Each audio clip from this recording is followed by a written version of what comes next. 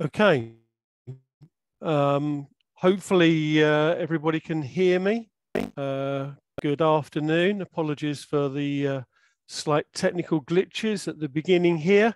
And welcome to the second webinar in this Advanced Acceleration Technology in MRI series that have been put together by the MR Working Group. Today, we've got a presentation about GE Healthcare's Air Recon DL. I'm Martin Graves from University of Cambridge, and this presentation has been put together by my colleague Ed Peake, who has happily, whatever, gone on to have a baby yesterday, and so hence he's not here to deliver it live, but we do have a recording of him. And just to remind everybody that this session is being recorded and will be uploaded hopefully onto the website, and you'll be advised of that hopefully by the end of today. Please direct any questions that you may have to the chat, and I will do my best to answer the questions after the presentation. So I think if everything is good to go with the office, here's Ed's recording, and I'll speak to you afterwards. Good afternoon and welcome to the second webinar in IPEM's Advanced Acceleration Technology series. Today we're going to be looking at AATs for GE users. My name's Ed Peake. I'm a clinical scientist working in MRI at Cambridge University Hospitals.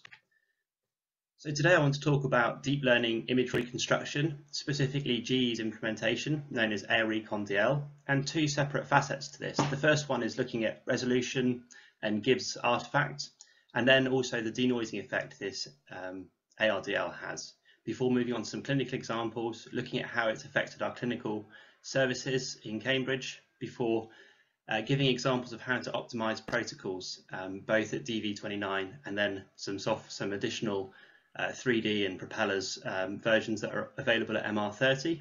And then we'll look at the IPEM resource webpage to try and help users out and provide some additional information.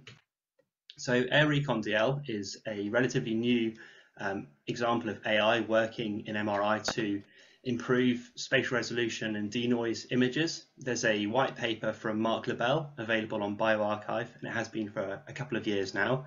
And it really goes into the nitty-gritty of how the algorithm performs without giving too much information about how it's developed to try and protect some of the IP that belongs to GE, whilst giving users as much information as possible as to how it might behave in a clinical scenario. So very broadly, it's trained using pairs of images, firstly high images with very low resolution, and then synthetic low resolution images with increased Gibbs ringing and noise.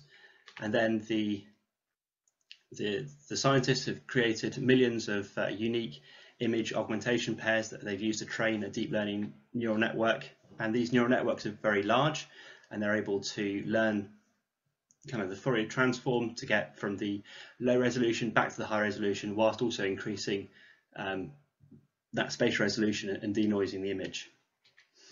And the users have selected three settings for the denoising: low, medium and high, to allow people to fine-tune their implementation to either have more or less noise to keep the ARDL from creating an image that's very different to what clinicians are used to seeing. And this is a little example from the paper on bioRxiv that shows SNR on the vertical axis against the number of signal averages on the horizontal. And the black line at the bottom is just your standard square root of n curve. And then we have the low, medium and high implementations of the Air Recon DL showing increased gains in signal. And two potential options for implementation. The first one is matched signal to noise, where you try and keep the same signal to noise ratio, but you're able to scan much more quickly due to that boost in denoising. Or you can have matched scan times and get much higher levels of SNR, which potentially allows you to reduce the resolution, getting better quality images. So this is an example of the resolution effects on a phantom. So as you can see on the original images, the top two line spacings there are not very visible, whereas with the Air Recon DL, the resolution is vastly improved, and we can see all of those line pairs. And it doesn't matter whether or not you have this on low, medium or high, because that's to do with the denoising. The resolution and reduction in Gibbs ringing is the same across those three settings. And again, we can see here with a coarse matrix, we have truncation artifact, which we can see as a repetition of those high intensities at the difference at the borders between high and low signal intensity. So we can see that ripple effect going through our image. And with ARDL, that's substantially suppressed and the image looks much cleaner. So just to quickly recap, so Gibbs ringing occurs as a direct result of the Fourier transform, which converts our acquired signal into an image, and high contrast boundaries are very sharp, and so they require a very large number of frequencies to represent them. But our matrix in frequency space is limited, so K space is finite, and truncation errors in this K space can lead to a ripple effect in the image when we do our inverse Fourier transform to get back to our MRI after acquiring the signal. And just to show a clinical case, this is a T2 weighted image, and if you look along the midline, you can see some high intensities right next to lower intensity signals, and this creates a ripple effect due to the lower spatial resolution in the phasing code direction, which in this image is left-right. And this will be substantially reduced due to the implementation of ARDL, again at any level, low, medium or high. So to train these networks, we really need a different approach to just a simple mathematical operation where you go from A to B after applying the inverse Fourier transform. So what the scientists have done at GE is they've collected a large number of these high resolution images. We don't know how high, potentially 1024 or 512, and then they synthesized lower resolutions by removing phasing code and frequency code lines in K-space. And that's something that you could just acquire on the scanner by spending less time acquiring those images at a quarter matrix. So it's nothing fancy, but those synthetic images are then used to train the network along with a high quality pair. And the deep neural network with all of those connections learns an advanced version of the Fourier transform, which it minimizes an error where it tries to kind of guess the right solution as it goes along and get as close as possible to those high quality images. If you remember in K-space, the resolution of the image is proportional to that size of K-space. So if we want to go from a 256 to a 512 matrix, there's a lot of K-space that we have to interpolate. And one of the criticisms of AI sometimes and of neural networks is that they just make things up, and that's become more and more pertinent, especially when we look at Twitter and Instagram, and we see examples. For example, here we've got stable diffusion, which is fantastic for normal images, and we can expand these brilliant paintings. But really, the algorithm is just making things up. It's understanding how natural images behave, and there's all sorts of choices you could have when you're expanding a natural image. And sometimes clinicians will kind of get this information and they'll think, well, how believable or real is AI, especially in a context where you're using these images for diagnosis. And this is somewhat backed up by experts, where we have people that are publishing on widely available AI solutions for accelerated imaging, showing that kind of small perturbations and errors in the base data set can create a myriad of problems and artifacts in the final images. And the take-home message here would be, the first thing is think very carefully about the network architecture. With GE, this is a black box. They haven't told us how it's done. I assume that it's done using some sort of UNet or a set of UNets, but that's just my opinion. And then also training. So, garbage in, garbage out. You've got to train with very high quality data, and it's got to be realistic to the system that you're training. And in this case, fortunately, the increase in resolution and the reduction in Gibbs ringing is just achieved by continuing on this function. So here we can see the truncated signal in K-space, and the algorithm just needs to continue on that signal further and further into a broader K-space matrix. And it's able to do this because we can provide it with a very large number training examples, and it can learn the sort of the best fit for these functions, so we don't get these sharp transitions, and that will vastly improve our resolution, and it will also improve or reduce our Gibbs artifact.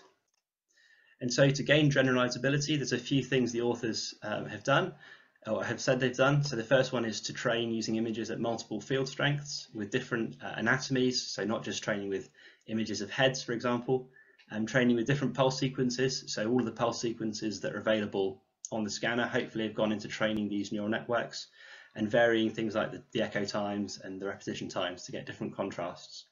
And then there's a series of data augmentation, such as changing the intensity levels, flipping the image, rotating the image, just to give that network more and more examples of what K-space might look like, truncated and then expanded, so that it can really train a good algorithm that's stable and robust and doesn't generate any artifacts. So this is the challenge in AirRecon-DL, to get from the image on the left to the image on the right. And the first thing this will do is reduce Gibbs ringing, so we don't have that abrupt transition anymore. It continues on further into K-space, giving much sharper images with less ringing. And then it also improves the resolution. So that's the first example of what ARDL can do. And we can measure the sharpness, which we'll define as the ability to transition between high and low signal intensities. And as I mentioned, it's independent of the recon level. And mathematically, we can say that this is the maximum gradient of our original image as it falls off, divided by the maximum gradient of our ARDL image. And if we draw a line across a phantom, shown on the left, we'll get a graph here that shows the position, the intensity on the vertical axis against the position on the horizontal axis. And those steep drops are where it goes from a high intensity to a low intensity. And as you can see, there's some Gibbs in there as well. And if we look at the gradient, so the rate of change of signal with position, we see these spikes where the gradient's high because it's changing position, the intensity is changing with position very quickly. And the purple spikes in this case are our ARDL, and then the blue is our original image, but it's difficult to see, and we can just measure the sharpness using this equation. And our finding is that clinically images are between 30 to 60% sharper, and images with worse spatial resolution benefit more from this algorithm. So if your initial image is very, very high quality and you just click the ARDL button, then it won't benefit very much in terms of a resolution boost. Whereas if you have a coarse matrix, such as the low quality synthetic images that were used to train the network, then you'll get a big benefit in terms of resolution and Gibbs suppression. So this is a clinical example of a T2 FSE acquired without ARDL on the left. This was a 2-year-old patient, and you can see a line profile through the midline, showing in red the original signal across that line, and in blue the recon DL. So we have an improvement in sharpness of around 30% in this case. One thing it won't do is improve motion artifact, because that's due to a sampling problem where you're sampling different lines of K-space and they're appearing in different positions as the patient moves over that time period. So if you see images like this, ARDL won't do anything to improve motion. And here's another example just showing that sharpness. If we take our conventional image on the left and we subtract our recon image, we can see the percentage change in color. And those kind of yellow-blue lines that are squiggling through the image show a suppression of Gibbs artifact between those boundaries, and a sharpening up of the signal as you go from grey matter to white matter in CSF. So there's another thing we can do with this neural network approach, and that's to train with noise. So instead of synthesizing images at low resolution, we might synthesize image by putting in Gaussian noise, which is just the normal noise that you experience in the system in the raw data, and then they can reconstruct the images as they would appear on the scanner and train the network. And here, instead of learning to obtain a high resolution image, they're learning to remove that extra Gaussian noise. And in doing so, when we acquire noisy images, we can remove some of that noise that appears in the raw data using the same deep neural network approach. And just to show an example of the SNR at the original, and then low, medium and high levels, for a phantom we can see low has a small effect, a small SNR boost, and then medium is more, and then SNR is nearly double that. So the equivalent number of signal averages is shown on the right hand side of the graph, and we can see at high it's effectively doing the same as a very large number of signal averages. And secondly, if we look at a phantom that varies between sort of 5% and 100% proton density, so the intensities are increasing across the phantom as we go around from low intensity, so this is a very low SNR in part of the image, all the way up to a very high intensity part of the image that has very high SNR, we get this percentage SNR increase versus our proton density, and there's an effective trailing off where parts of the image with very high levels of noise are going to benefit more from the benefits from the SNR increase due to our ARDL, versus parts of the image with very high SNR, they're not going to benefit as much in terms of denoising. So I think I've spoken about that. So denoising, an example from our lumbar spine, this is an axial T2.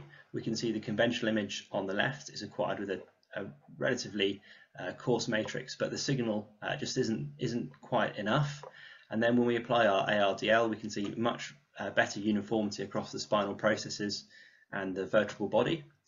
And just to show that point again, if we do a subtraction, so our original image minus our ARDL image, we can see that the percentage change on the color image is between, well, it's more than plus or minus 30% that noise. So we're removing well over 30% of the noise in the image. And where this will really have greatest benefit for clinical implementations is those areas of the image that are very low contrast. So there's a high amount of noise and you can barely make out the underlying tissue. And so here we can see the contrast to noise ratio on, this is a human challenge where readers were asked to identify the presence or absence of a dot. And so these dots are at different contrast to noise ratios, and the discs are of different diameters. And we can see that the humans rated the ARDL images on the right and the normal original images on the left. And the improvement in detectability is shown here. So 0.5 is they were 50% more likely to detect a target than using the ARDL than in the original. And so here we can see there's really a significant benefit just across these last few targets, kind of in this area here where the discs are a very low contrast to noise ratio. And so those are the parts of the image where the clinicians will see details they wouldn't otherwise have been able to spot without ARDL. And just to perhaps elucidate this example, if we take the noise profile from that previous image, we can convolve it into a normal image, and this would be our ARDL image, and then we get our conventional image, which has that noise in there. And we can see it doesn't really help identifying the high intensity signals such as the tower, but in those low contrast areas, which is these buildings back here, you can see a significant improvement when you denoise the image. And some clinical examples now, we have an oblique T2 fast spin echo. So these are 0.5 by 2 mm slice thicknesses, showing a small rectal tumour here. And there's much better contrast on the ARDL image. And here we can see a sagittal steady state FSE. And again, we can see a bulky rectal tumour with an extensive nodal disease and vascular invasion. And we have better delineation of the boundaries of this tumour, and the vessels are easier to see. But overall, it's just a slightly crisper image with lower levels of noise. And here we've got an example of some diffusion images with and without the ARDL. So our original protocol had diffusion for this liver at 4 minutes 15 seconds. So we can see here our NEX of 4 and our NEX of 7 at B50 and B600. And with ARDL, we've been able to bring this down to a NEX of 2 and a NEX of 3 with ARDL on high. And the images are very comparable in terms of the quality, the SNR, and they're slightly sharper as well, which is good. This is an example from our MR30 software. So we now have access to ARDL not just on our Cartesian sequences. We can do it in 3D with the lava sequences, and this is a lava aspire showing low, medium, and high, and these are superb image qualities. So the aspire is an adiabatic chem fatsat. Here we have an example showing the standard coronal lava flex acquisitions pre-ARDL, and on the right now we have our coronal reformats using lava flex with ARDL on high. And so we can see the septations are much easier to identify, and they're much crisper using this technology. Dual spin echoes. So our original image has a 6 skip 0.6, and we can see some truncation artifacts and some ringing throughout the liver and the spleen. And here we've got some truncation artifacts that makes sort of observations of the pathology in the spleen potentially more difficult for some of our clinicians. And with the ARDL, it's been removed, that ringing has been removed here, and we can see that there's no line going across the spleen here at all. So we can also use ARDL to reduce acquisition time. So this is a meningioma at L4S1, so we can see here, which was excised following 2 courses of radiotherapy, and the original image was 3 minutes 16, and then for the same kind of quality, we can see here, in fact, slightly improved levels of SNR in the vertebral bodies and the discs. And the scan time, by reducing the number of necks, is 1 minute and 9 seconds. So the impact this has had on our service at Cambridge, we were part of a 12-week review prior to the release of 2D Air Recon DL in 2021, and more recently 3D Air Recon DL this year. And I think overall we optimised our new protocols to improve resolution whilst somewhat reducing the scan time, as you can see in this table. We particularly wanted to reduce the scan time for things like breath holds, giving better support for patients with breathing difficulties, and acquiring images with less motion in them for longer, that sometimes creeps in for longer breath holds. Overall, we've had fewer recalls as scans are of higher quality and exam durations are shorter, which means that there's less time for motion artifacts to creep in towards the end of a long protocol. We've also benefited from the use of new air coils that's allowed greater flexibility, easier lifting of those coils onto patients. And the service that we run uses 4 1.5Ts and 2 3 Tesla scanners. And the aim recently of our upgrades have been to get all of our scanners onto the latest software. So previously that was DV29, and now that will be MR30, as those are the 2 software releases that allow users to have access to these AI accelerated techniques. So for protocol optimization, the requirements for the 2D Air Recon DL is DV29, and for 3D Recon DL is MR30. And there's different ways of optimizing. Sorry, there's a link to GE Cares just below the video here. But the options for optimizing are firstly to reduce scan time, and this is shown here. And then secondly is to improve the resolution. And then finally, there can be a balanced approach where we want to set aims for improving voxel size and scan time and try and balance those two by kind of blending the two before. But really, the findings are from our implementations is that you have to optimize for Recon DL strength, and this is often a user choice. So how much denoising do you want to see in your image? And then the matrix size, slice thickness, and then there's a constraint on the bandwidth to echo train length, although this is perhaps less important. Necks is very important. If you have high necks, the first thing you want to do is to bring that down and save yourself some scan time. And then also we can push our asset slightly further if we're using ARDL. So this is an example of a knee. These are axials that we've acquired on our 3T Premier scanner using an 18-channel transmit receive coil. And we've gone from necks of 2 to necks of 1. So the ARDL image is shown here on the left, and we can see it's slightly smoother texture across the bone, and there's slightly higher contrast against the cartilage for a shorter scan time. What we've also been able to do with this protocol is to slightly increase our TR, getting better proton density weighting.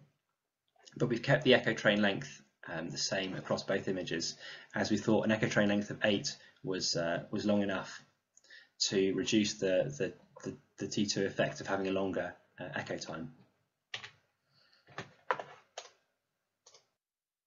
So here we can see also on our images there is some pulsatile motion artifacts that are slightly more visible on the ARDL image. This is potentially due to having an X of 1 instead of 2. And again, using this on the sagittals, we can see the same implementation has been done. We've gone from around 250 seconds to 160. This is the sagittal PD FATSAT, and we can see the motion artifact in our ARDL is potentially more prominent, and this is due to the denoising when you put ARDL on high. So it's not that the artifact isn't there in the higher in the original image. It's just potentially there's slightly more noise, and so it's less prominent. And also going from an X of 2 to an X of 1 means there's less opportunity for those flow artifacts to kind of average themselves out. And this is the final example. This is our sagittal PD, and the ARDL image, which is acquired in 100 seconds versus 188, is shown on the left. And we can see a minuscule tear here. And I'd say that the image on the left has better contrast for that minuscule tear compared to the longer original image, showing better contrast resolution.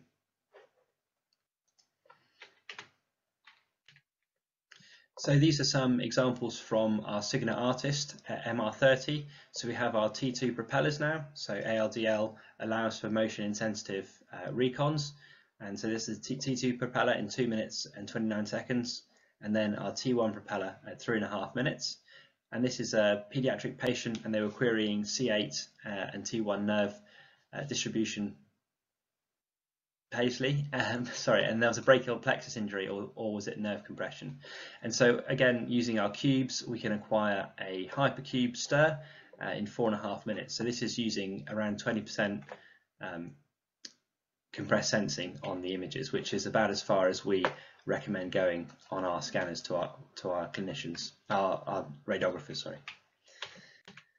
And this is another example from our MR30 scanner. So we have the ability to apply ARDL to multi-phase imaging. So we can see the arterial, the venous, and the late phase for our MR contrast using Lava Aspire.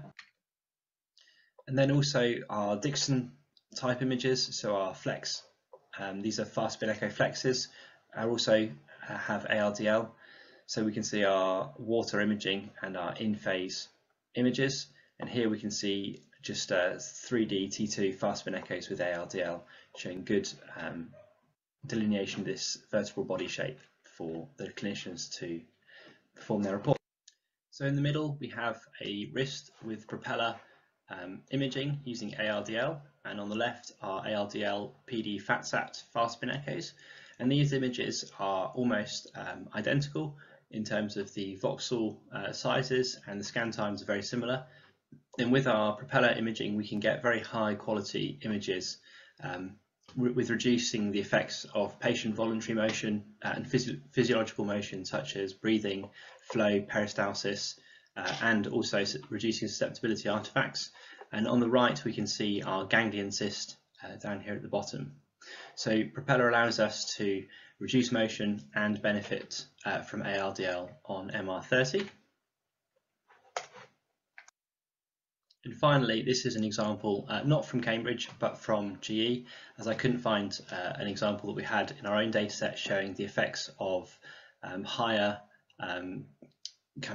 fiber tracking abilities. So from MR30, the diffusion tensor imaging can show clearly longer fiber tracks using the ARDL images on the right compared to those on the left. And so this is something of interest potentially from a neuro point of view if you're doing any pre-surgical planning.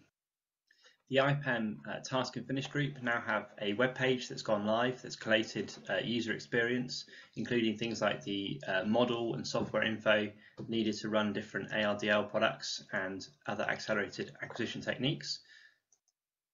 So here we can see an example that for GE, so compressed sensing, and these are all for DV29.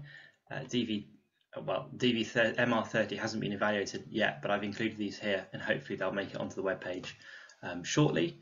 So HyperSense is the compressed sensing toolkit for GE. It's available on 3D sequences, and there's a number of sequences that it includes, and it works well for sequences with really low information content, things like TOFs and MRCP exams, where you can set the factors much higher, whereas traditionally what we say for our users is to limit the use of compressed sensing to a maximum of 1.1 or 1.2, so 10 or 20%. And there's a challenge that above 20% you start to introduce more blurring artifacts due to the use of compressed sensing, missing parts of that information in the image. And then for simultaneous multi-slice acquisitions, it's available from 28 onwards, and its GE product name is Hyperband. It's available on EPI sequences, so 2D diffusion weighted imaging, gradient echoes. So this is good for the head, and it speeds up the DTI acquisitions, but the overall impact on clinical service is limited, as it's not a whole body simultaneous multi-slice like for some of the other vendors. It's very much just for EPI imaging. And then finally, AI. I think I've spoke a bit about this already, but just to say that on MR30, these are some of the sequences that are available. So we've got our 3D cubes, which is really good, our fast spin echoes using the Flex, and we have DTI, and then the T2 mapping for kind of body imaging, so it's designed for cartilage, and then the cardiac T1 phase sensitive MDEs. So those are delayed delayed myocardium enhancement imaging. And then finally, just behind the scenes, I think this saves us about 200 hours a year, although there's a caveat that this is running a very large number of scanners, or a relatively large number of scanners for a very long time. But the pre-scans are also compressed by about 20 to 30%, allowing for slightly faster pre-scanning. So if you run that over sort of 40,000 patients, it will save you a bit of time. And AirX is another accelerated technique, potentially allowing the users to save some time in terms of setting up the scanner. So it segments the localizer, and it can put the slices on automatically based on the coverage and the orientation that you need. But it's not foolproof. It's pretty good in healthy volunteers, and then in patients with diseases like encephalitis or having any sort of implant, or large tumours, it will struggle. So it's very much a case that it doesn't replace the user. Still check slice positioning, but it's potentially very helpful for some diseases like MS, where it helps the slices line up between the different sequences, so that individual lesions can be easily tracked over time.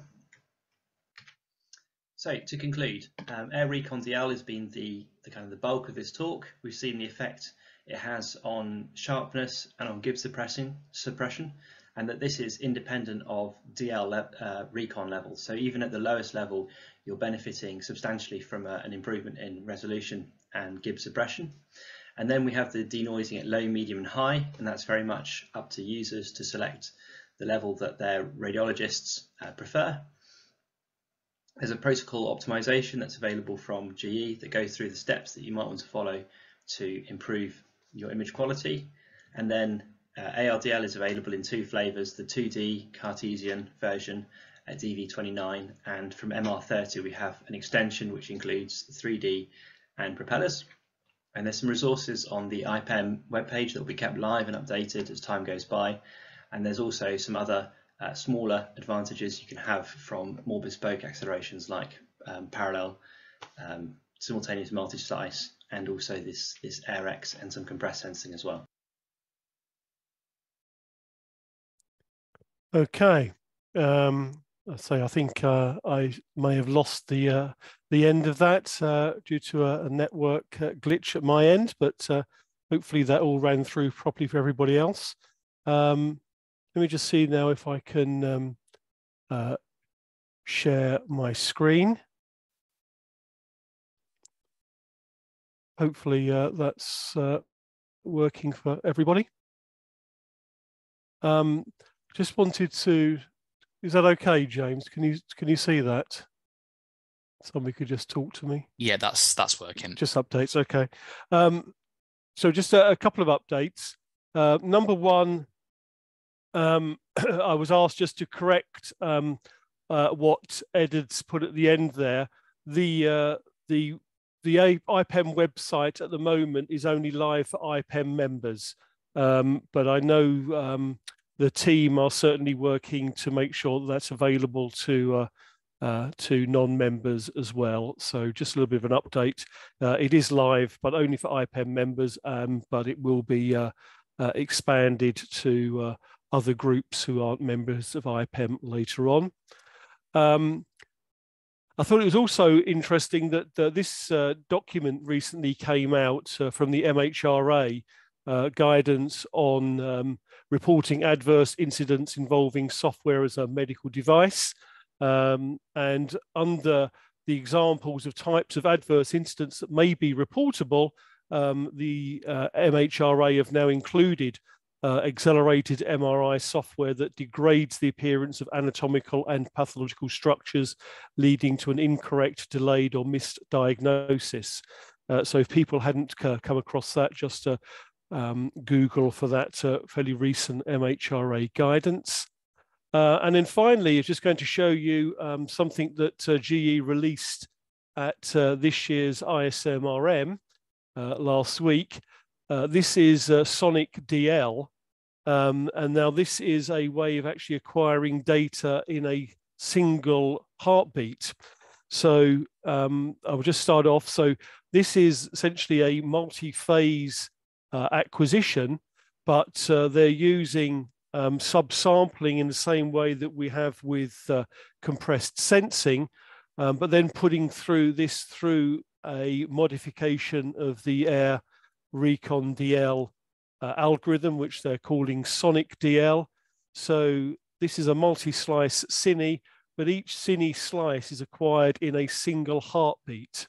And then the entire stack of slices is obtained in a single breath hold.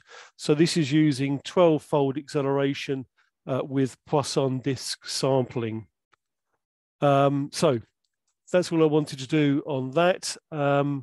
And now I can stop sharing, and I'm happy to take any other questions. I've seen that people have very kindly put some questions in already, and hopefully I've answered those. If not, so Rosa asks, have you evaluated the degree of blurring introduced by the AI denoising recon for the speed up of protocols? I mean, on the question of blurring, what our experiments have shown is that the part of the Air Recon DL algorithm is that GE have actually dispensed with the case-space apodization filter. So if you turn off the Fermi filter that GE happen to use on their case-space data, then you will get very similar resolution to what you would get with the Air Recon DL. So, and that's better than what you obviously get with the standard reconstruction. So I think a lot of the resolution enhancements simply come because they've got rid of that apodization filter. If you get rid of the filter, then it increases the ringing in the image. That's why, you know, apodization filters are normally used. But then the Air Recon DL helps with suppressing the ringing artifacts. So it's almost like getting back to what the original data should be. So if we are speeding up the protocols, essentially any of the speed ups that we're doing is by virtue of reducing essentially the number of phasing code lines. So you're almost getting what true spatial resolution you would expect without the additional blurring that comes in through use of the Fermi filter, if that answers it. So at the moment, everything that Ed showed you is fully sampled case space. So to make it clear that the current implementation of Air Recon DL works on fully sampled case space. So there's no intrinsic acceleration that you're getting there, other than the fact that you could obviously cut the number of signal averages. Now, the Sonic DL is the next step for GE, which is indeed now where they are actually subsampling and not using using the Air Recon DL algorithm almost as a method of bypassing or acting as a surrogate for the arc type reconstruction that the scanner does. So at the moment, all the acceleration, if you want to talk about acceleration, simply comes through reducing the number of signal averages, going to 0.5 next, but obviously not having such a large effect on, or such a big hit on the SNR. But it's not until we move to MR 30.1 that I understand, and again, only at the moment is that single cine cardiac examination is where they're starting to do the undersampling. Okay, hopefully that's so. Maybe I'll just pick up Thomas's question next. The MHRA point you mentioned sounded to me like it was warning against using excessively high parallel imaging factors rather than DL. I think that's that can be included in there as well. I mean, there's obviously a lot more concern about the potential for hallucinations, for want of a better word, and pathology mimicking artifacts appearing with the deep learning algorithms than there necessarily are with high parallel imaging factors. So I would think that potentially that's, because it's a relatively recent document from the MHRA, is that it's probably more to do with them thinking that there might potentially be these kind of hallucinations coming from the DL, rather than necessarily excessively high parallel imaging factors, where I guess radiologists should be more familiar with the kind of artifacts that they see.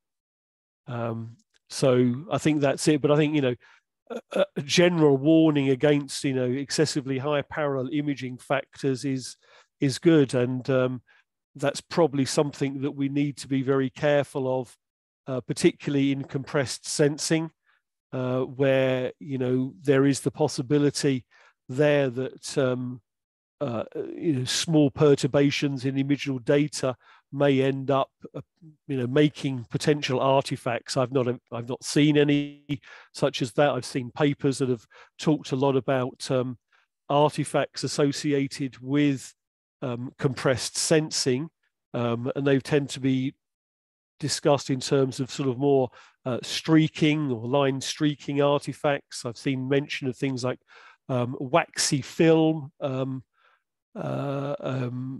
presentations, but nothing that has actually led to artifacts or potentially pathological mimicking artifacts. They've been more, more of our classic kind of artifacts that we see in MR with, levels of noise or these kind of streaking artifacts. I think another one was a starry skies artifact. There was a recent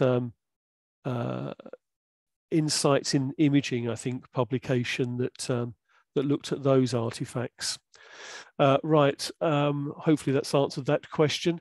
An anonymous attendee, do I understand correctly, does AI Recon fill up the missing case space data based on the training data when it's used in acceleration mode?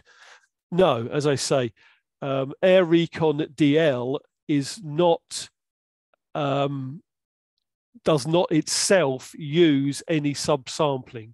Sonic DL, which I just showed you, is the technique that uses subsampling and then a deep learning reconstruction algorithm. The moment Air Recon DL takes fully sampled case space and gives you an improved SNR image, whether that's in 2D or 3D. So from some of the examples that Ed showed you, we would never really have considered doing a 2mm thick single shot fast spin echo in the body. But now the liver guys are very happy to look at those images because they've got the desired SNR, plus the fact that the absence of this filter has also meant that now they've got this improvement in spatial resolution, which also then helps them to consider whether or not tumors are actually invading muscle, stuff like that. So hopefully that answers that question. But say it's certainly not at the moment filling in any missing case space data. It's standard acquisitions, but denoised and de-Gibbs artifacted reconstruction. Okay. Any other questions that I've not answered? We've got 5 more minutes. I'm happy to hang on here if people are thinking about potential questions. I assume everybody is muted and we can't actually have a discussion or a chat. Is that possible, James? Yes, so everybody's on mute, but if anyone wants to ask a question in person, they can put their hand up and we can invite them to speak. Okay, so William said, new case space lines synthesized outside the acquired case space region. That was the impression I had from the presentation. Okay, that hopefully shouldn't have been the impression that you had. There is, I think maybe just in the training algorithms, there was the fact that GE take high resolution data and then they have been taking that data and then discarding case space lines and creating lower resolution data with increased Gibbs artifact, as you would imagine. If you had a 512 by 512 data and you subsampled that just to take the inner 128 by 128, you'd get the low resolution data. So that essentially has been the data that's been trained on. So they've not taken separate sets of data, and at the moment there's no synthesization of data at all in the current Air Recon DL. Sonic DL, absolutely. It's essentially, performing that, what would have been a compressed sensing reconstruction, but by using that as some variant of the Air Recon DL. Of course, Air Recon DL does work in combination with compressed sensing and parallel imaging. So Maria has gone to the webinar chat. Have you seen any cases where pathology disappeared due to the use of Air Recon DL? Categorically, no. We did start originally by reconstructing both the standard Recon images and the Air Recon DL images. In the latest software release, that's not, it can be turned on, that capability, but by default, GE haven't done that, just because of, essentially doubling the amount of information that you go to PACS. But certainly no radiologist has yet expressed any concern that they feel they're missing anything. In fact, to the contrary, while I wouldn't say they're seeing things they've never seen before, they're certainly impressed with the spatial resolution and the contrast to noise that they get for subtle pathologies. So I think, yeah, it's really been a win-win situation, and we have yet, well, it'd be very hard to know whether now we only reconstruct Air Recon DL images with the appropriate level for the particular area of anatomy, whether or not we're missing anything. But I think from our very extensive original evaluation, we're pretty confident that we're not missing anything. and they're the guys who are going to be up in court when they do.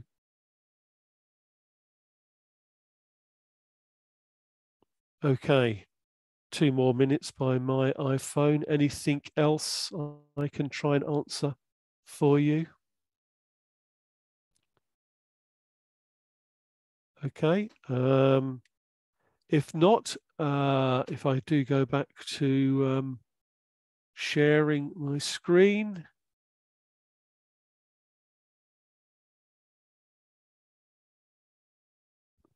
Then hopefully it's the right one. Thank you very much indeed for attending this this webinar. Please, continue to post questions to the working party on the task force, and I think by working together we can all gain a good understanding of what these sequences do, or these reconstruction methods do under the hood. And just to tell you, next Friday, 23rd of June at 12:30, we're going to have a presentation on Siemens techniques, and Friday the 30th of June, then we will have a presentation on the Phillips methods. So with that, thank you very much and have a very nice weekend. Goodbye.